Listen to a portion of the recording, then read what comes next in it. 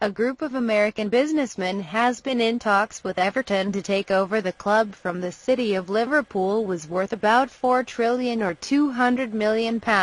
Negotiations between the Everton boss, Bill Kenwright, with the employer group led by a former owner of the San Diego Padres baseball club, John J. Moores, has been underway for the past few months. Even Moores and fellow American businessman, Charles Noell, specifically spent 6 weeks to examine the financial condition of Everton. So far, management Everton refused to comment on the planned purchase of the club. However, if it is true, then Everton will be the 8th in the Premier League club, or partly or entirely controlled by U.S. investors. Bill Kenwright has expressed his intention to sell Everton since 2007.